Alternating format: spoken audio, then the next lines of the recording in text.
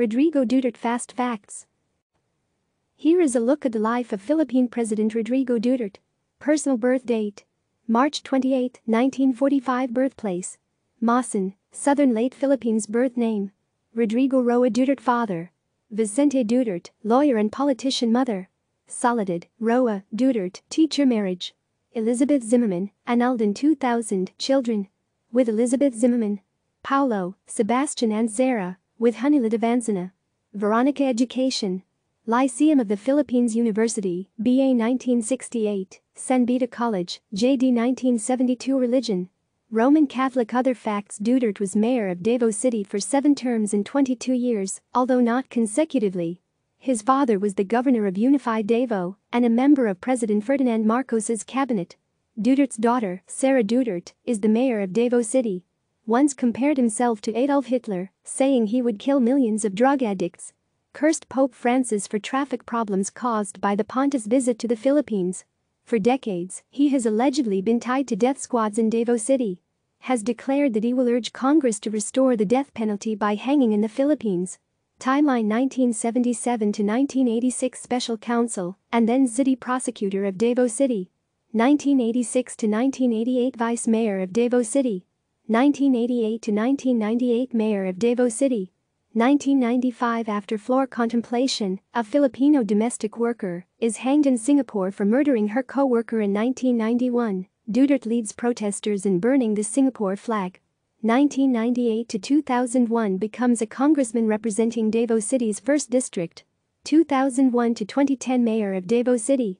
April 6, 2009, Human Rights Watch publishes the findings of its Davao Death Squad investigation, scrutinizing more than 24 killings that occurred in 2007 and 2008. Findings show no direct link to the killings in Duterte, but do provide evidence of a complicit relationship between government officials and members of the DDS. May 24, 2015, he vows to execute 100,000 criminals and dump their bodies into Manila Bay. April 2016. Duterte comes under fire after making a controversial comment during a campaign rally about a 1989 prison riot that led to the rape and murder of a female missionary. According to a CNN Philippines translation of the video, he says, "They raped her, they lined up to her. I was angry she was raped, yes, that was one thing. But she was so beautiful, I thought the mayor should have been first. What a waste." His party issues an apology, but Duterte later disowns it.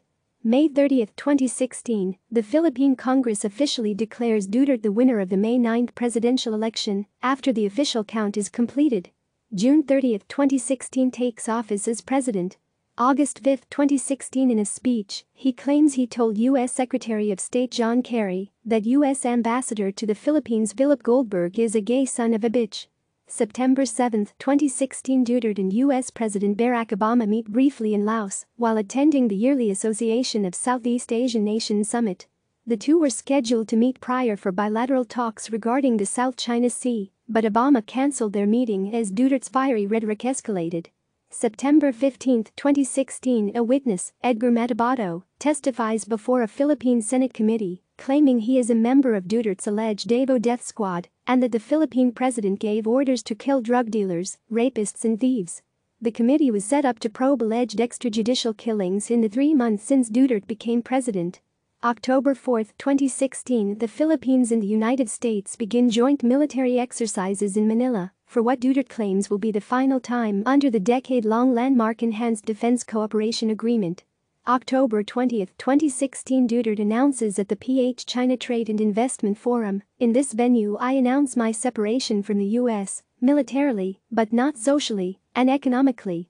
November 29, 2016, 9 members of Duterte's security team are injured after their convoy is hit by an explosive device in advance of a planned visit by the president to Marawi City.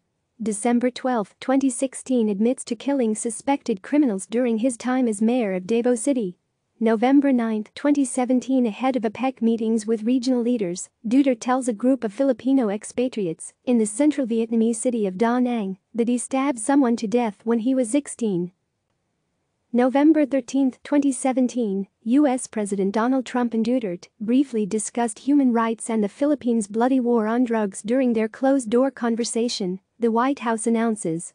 However, the spokesman for Duterte tells reporters that human rights did not arise during the meeting.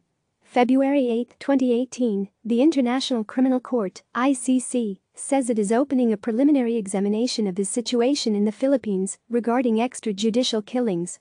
The examination will analyze crimes allegedly committed in the context of the war on drugs campaign, specifically since July 1, 2016.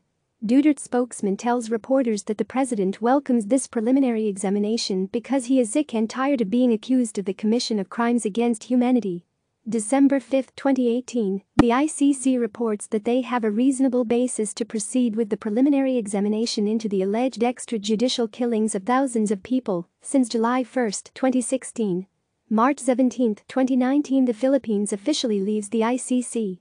The action, taken after a 12-month waiting period required by ICC statute, follows an initial announcement made March 14, 2018. October 5, 2020, Duterte reveals he has a chronic neuromuscular disease. In a speech in Moscow, he tells a crowd of Filipinos living in the Russian capital he had myasthenia gravis, which he describes as a nerve malfunction, reports CNN Philippines. March 12, 2020, Duterte places Metro Manila under community quarantine from March 15 to April 14 to contain the new coronavirus, COVID-19, spread in the metropolis. March 23, 2020, the Senate, in a 12-0 vote, approved a bill declaring the existence of a national emergency and granting Duterte additional powers to address the COVID-19 crisis. The additional powers will remain in effect for at least 3 months or until the state of calamity in the entire country is lifted. Click subscribe to receive the latest news.